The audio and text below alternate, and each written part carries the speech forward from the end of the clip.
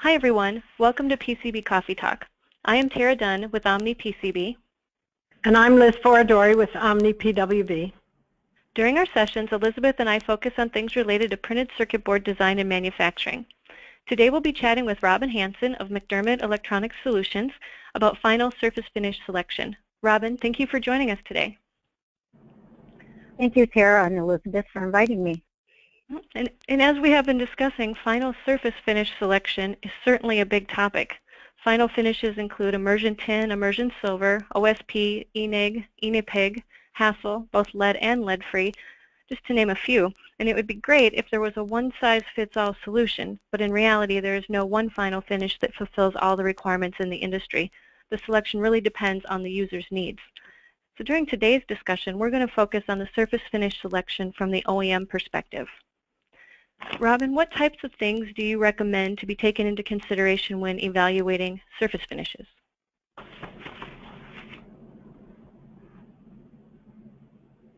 Considerations for surface finish choice includes a variety of things, whether it is a lead or a lead-free assembly. A lead-free assembly requires elevated temperatures. The cost, when you don't want to put an expensive finish on a board that doesn't require it. In the end environment, what sort of environments is this product going to see? High or low temperatures, humidity? You want to know what the shelf life is. Does it need to last months or does it need to last 15 to 20 years? The volume and the throughput. Is the process easy to apply to the board? Does the components have fine pitch components, because certain final finishes work better with fine pitch components? Does it need high frequency signal? Is it an RF application? Does it need to carry a high frequency signal with no loss of signal integrity? The probability, can it be electrical tested with a probe? Thermal resistant. Is it thermal resistant? Will it need to survive when drops for shock and drop resistance?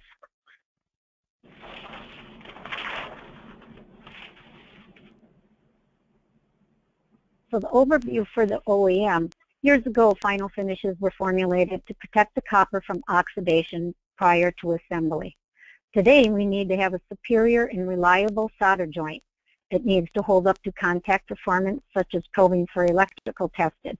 It cannot be affected by scratching. It may need to be able to wire bond with either aluminum or gold wire. OSP won't wire bond. ENIG's not too good if the gold is too thin. It must be corrosion resistant in high humidity, high temperature, and sulfur environments. For instance, is the product going to India, Asia, space, defense systems environments of the Middle East, etc. They must have extended use life and be reliable for 15 years or more. And most important of all, what does everyone want? To have a low cost.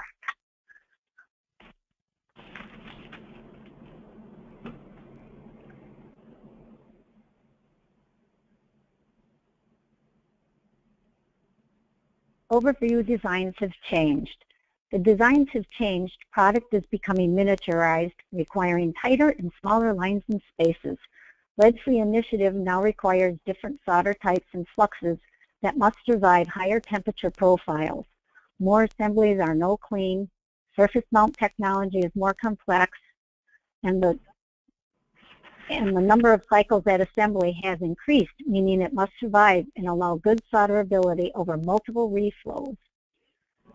The product may need to carry high frequency signals, so the finish must be flat. There's also a large amount of exposed metal areas now left on the boards that are required for electrical testing after the final build. Insertion pins do not contain solder, so these areas need to be protected for the environment.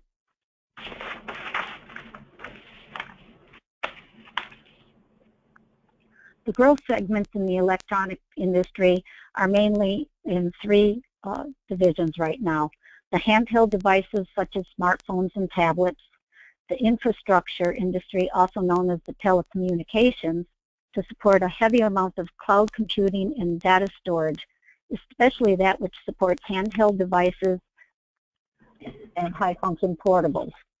Automotive, which also continues to increase in volume and electronic content per automobile with all the new technologies that are being incorporated in cars, such as backup cameras, internet safety sensors, etc.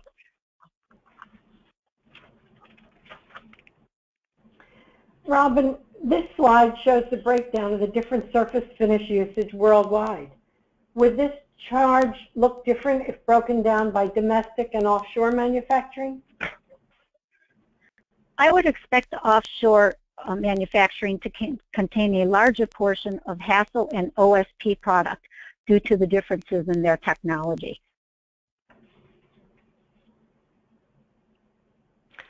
So let's dig into each of these surface finishes. Could you please give a brief overview of each of the common finishes and then note some of the key issues found at the OEM and assembly level?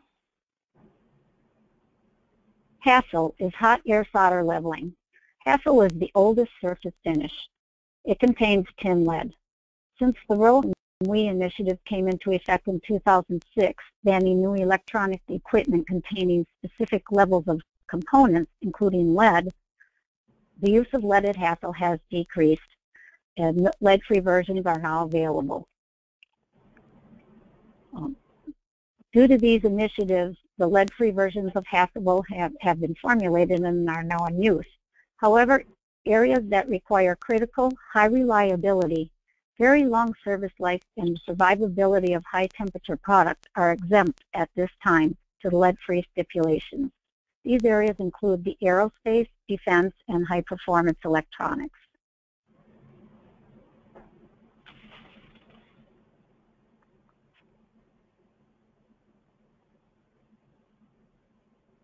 Issues at the OEM level with Hassel include Hassel is removed from the PCB surface through hot air knives, which makes the surface uneven and difficult for the components to lay flat at assembly. The lead-free Hassel requires hotter soldering temperatures, which can cause board warpage, making it difficult to place the components. It also is difficult on the solder mask, making it embrittle, which may allow the underlying copper to be exposed to the environment for potential corrosion. The plated through hole may be plugged or reduced.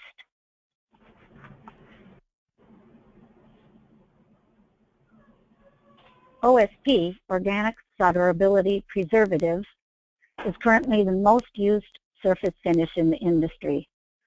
Applications range from low-end to high-frequency server boards. It's also used in selective finishing. Newer formulations make the coating more thermally resistant to the higher temperatures observed in no-lead applications. It is different from other surface finishes because it is an organic coating that is chemically absorbed onto the copper surface. There is no metal-to-metal displacement.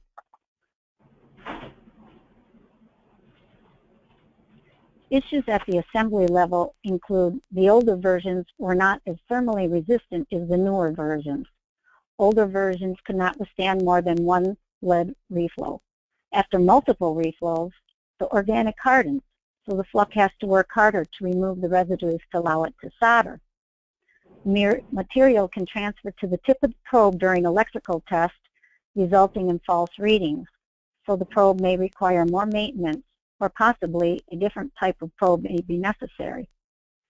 The thermal stability of the OSP is more important than the thickness of the OSP. Higher thicknesses are detrimental to solder paste flow and hole fill.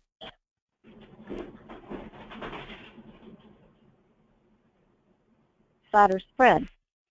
This slide shows the difference in the solder spread of immersion tin versus OSP. The solder does not spread, so areas of copper are left exposed to the environment. This may or may not decrease the integrity of the solder joint. If the solder only goes up the component leg, then you would not have a strong or complete solder joint. Newer versions, however, have shown an increase in solder spread, and the exposed copper is minimal.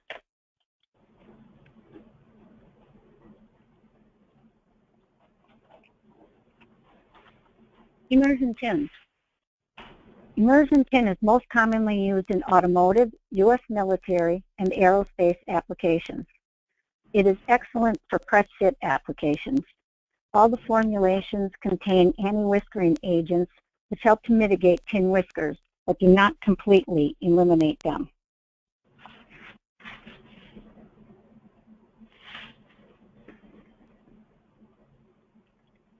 Issues at the assembly level. With time and temperature, multiple reflows, the loss of pure tin degrades the solder performance. Newer chemical formulations help reduce the loss of pure tin after reflow. The deposit stress is what leads to tin whiskers, which occurs naturally when tin is in direct contact with copper.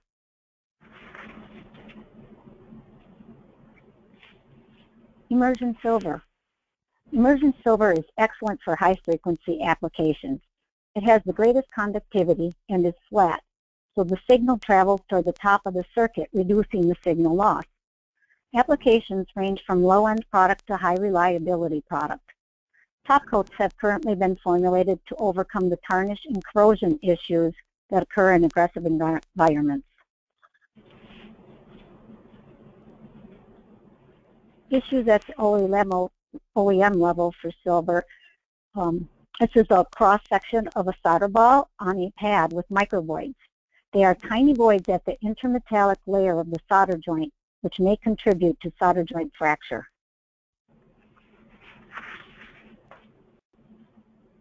ENIG.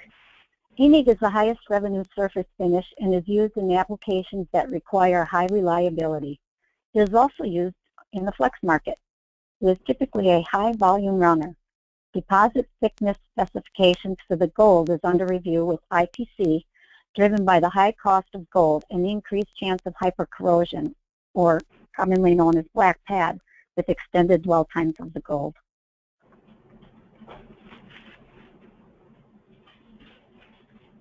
The issues at the fabricator or OEM with ENIG include, it's not particularly the fabricator's top choice for surface finishes, but it is run successfully every day globally. There are many processing steps that require numerous chemical analysis. They need to pay attention to the nickel and gold thickness.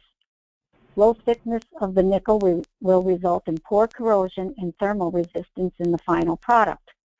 Low gold thickness will result in less resistance to thermal conditioning in assembly, and high gold thickness promotes corrosion to the electroless nickel or the black pad.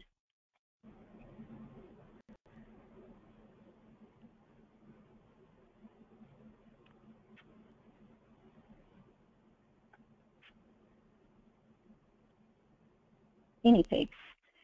Guinea pig originally was developed in the 90s and started to grow in popularity until the price of palladium skyrocketed and the business diminished. It is one finish that can be gold wire bondable, and current applications are medical and the U.S. military. Some of the reasons there is still a very low volume is because it is difficult to obtain approval from OEMs for any new finish without any performance history, and it is very expensive to process. Interest in this finish is growing due to the gold wire bonding capability and the mitigation of black pad.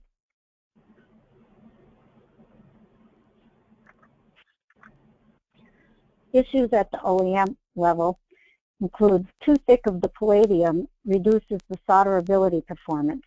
It is slower to wet and may contain palladium-rich areas in the solder joint, which is an area of weakness.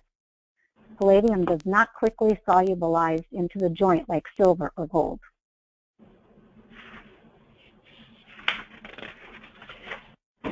So, Robin, if you were to break down the electronics industry by market sector, what would be the most predominant surface finishes being used in each area?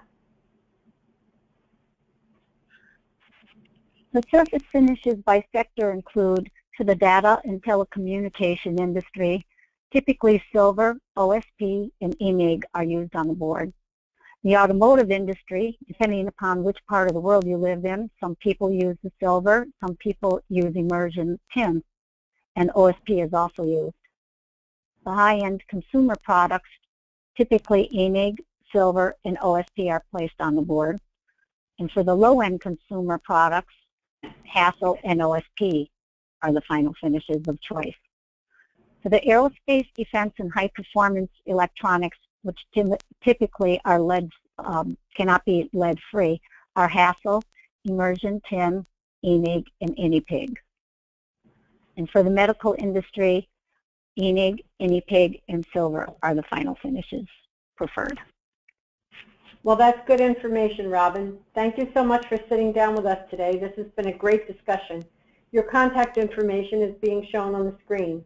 We hope that everyone enjoyed this session and that we were able to provide information that will help you with your printed circuit board designs. Remember, designing and purchasing printed circuit boards should not be difficult. We hope you can join us again for the next PCB Coffee Talk.